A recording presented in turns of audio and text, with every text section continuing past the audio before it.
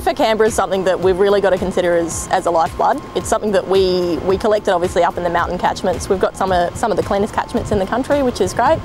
And it's really taken for granted because it's something that we use every day, and it comes right through from we collect it, we distribute it, we drink it, we use it for everything every day, and then at the end of the cycle it ends up down here, down at Lower Molonglo. As Canberra grew, so too did the need to provide safe and environmentally friendly wastewater treatment. During the 1970s, a new plant was designed and built on a site just outside the city on the Molonglo River. The Lower Molonglo Water Quality Control Centre was completed in 1978 and treats all of Canberra's wastewater. Lower Molonglo treats about 85 megalitres of water a day. All of Canberra's domestic water comes through here. The process involves a combination of chemical, biological and physical treatment.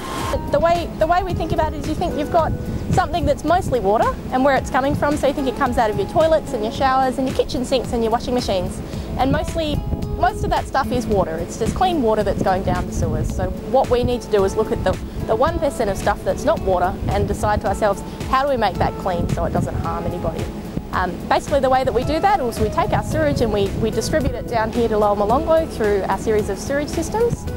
It comes in through 2 enormous pipes which is run underground in Canberra, and then what we do is we take out the worst of the stuff by taking out our solids through a screening system. So we've got a whole lot of coarse screens that take out all of the really big stuff like our sand and our toilet paper, and we chew all of that stuff up and get it out. And then we go through the treatment process and we say what kind of things are going to cause harm, and we make sure that we remove those from the water stream basically. So we make sure we get rid of all of our sludge and all of our nutrients, and we do that by dosing chemicals and then settling out our solids, and then we basically filter down the other end and we keep all of the good bacteria that does the job, and then we get rid of all of the bad bacteria. When we're finished, basically what we've got is clean water, and that's really what we're aiming for in the end. The bugs in the process, they're good bugs. There's good and bad bugs. The bugs we use in the process are good bugs. We use them for the removal of ammonia. We convert the ammonia into nitrates and nitrites, and in nitrification process.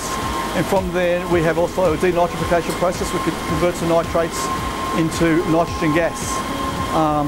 There's different species of bugs that do this, and by us balancing the oxygen levels and then how we recycle the bugs through the system, we're able to balance that process, keep them happy, because the bugs are the key to the process here at Lower Molonglo.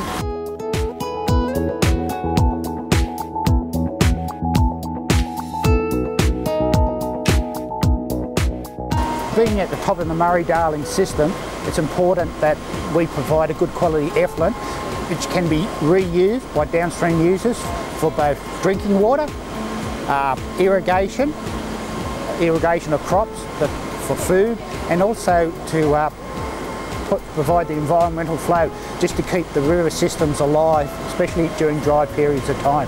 The quality of the water leaving Lower Molonglo is higher quality than what's in the river. It's comparable to most of the treatment plants in Australia and better than most. The water is near drinking water quality. We would need some more processes to make it drinking water, but it's very close to drinking water quality. One of the things that we think of fairly closely here in terms of our environmental impact is that we need to make sure that we keep things like our fish and our aquatic species and all of the things that live downstream need to be happy and in a healthy environment.